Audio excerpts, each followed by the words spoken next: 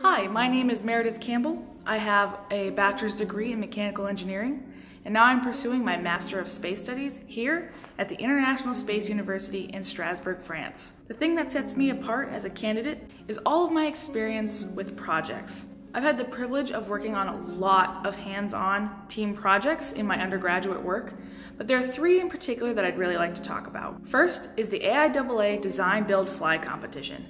For this competition, my team built a small UAV that was able to lift 6 blocks of aluminum and also able to lift a gallon of water and drop it from a specified height. For that project, I was on the fuselage team and I really learned a lot about 3D modeling. The second project I'd like to talk about is the ASME Human Powered Vehicle Challenge. For this competition, students build a bicycle from scratch, which includes a fairing as well as a roll cage. I really like this project. I got to work as the project manager, so I really got to learn a lot about integrating different elements of the bicycle together, but also we got to take this bike to Florida and compete with it. We didn't win first in any categories, but for a group of sophomores and one junior, I don't think we did too bad, with 8th overall in speed and 4th overall in endurance. Now, for the project that I think is probably the most relevant and also the most exciting is my senior capstone project. I was on a team of 5 people that decided to build a high-powered rocket with a drag flap system so that we could reach precise altitudes. Our goal was to lift a 10-pound payload to 10,000 feet above ground level exactly. How we wanted to achieve this was by using an algorithm in conjunction with real-time data so that we could release a set of drag flaps that would help us just touch 10,000 feet above ground level. For that project, I also worked as the project manager, but I also focused on the avionics. I was fully responsible for the avionics systems of the rocket. While all of the high-powered rockets were flown with professional off-the-shelf flight computers, I did want to see if I could build my own altimeter as well, especially so I could use it to control our drag flap system separately. So what I did is I took an Arduino Micro and I attached a pressure sensor as well as an accelerometer. So I wrote an algorithm that would call the altitude data as well as the acceleration data throughout flight. And what this algorithm did was it calculated, using the drag calculations we knew from our drag flaps and the aerodynamics of our rocket, it would calculate exactly the moment to release the drag flaps based on our current altitude and acceleration. The idea behind this is that it would make up for any inconsistencies in motors. Their motors in amateur rocketry always have an error percentage. They're not always consistent. And so we thought that if we chose a motor where we knew we were going to reach at least 10,000 feet, we could use this drag flap system to slow ourselves down enough to hit 10,000 feet exactly. As project manager, I also thought that it would be beneficial if I got my level 1 and my level 2 NAR certification on my own. So I did have a very successful level 1 flight. I didn't have any avionics in that rocket, but it was definitely a good learning experience to switch.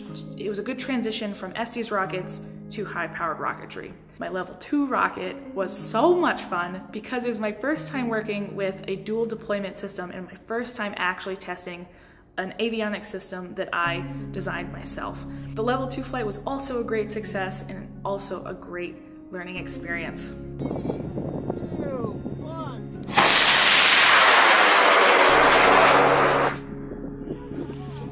So for the high-powered rocket that the team built, it was a level 3 rocket.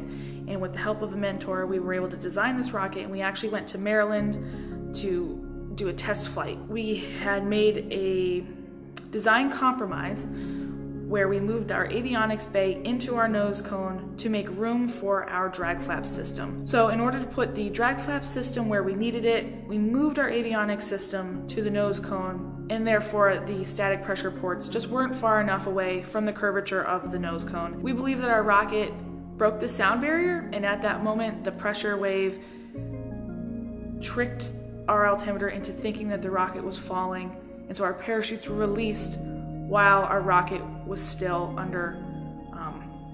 while our motor was still burning. So that flight was not a successful flight.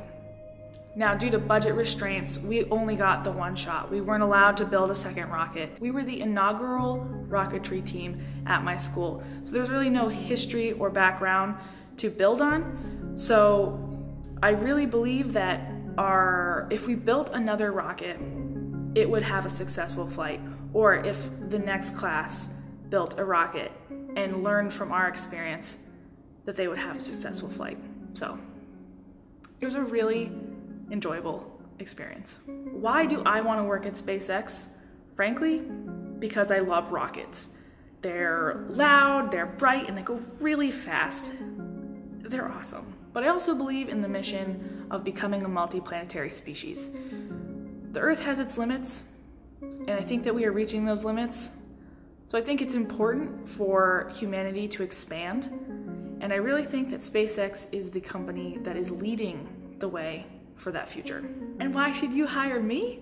Well, I have lots of experience working on teams, on projects, hands-on projects. I'm a very quick learner. What I lack in memorization skills, I make up for in problem-solving skills and pattern recognition, which are definitely my strengths. And also, I'm pretty friendly. I think people like working with me. I really like working on teams. And frankly, my coworkers almost always become some of my closest friends because I work really hard, but I enjoy it. And I think I would enjoy it if I was working at your company. So thank you very much for watching my video, and I look forward to hearing from you. Thank you.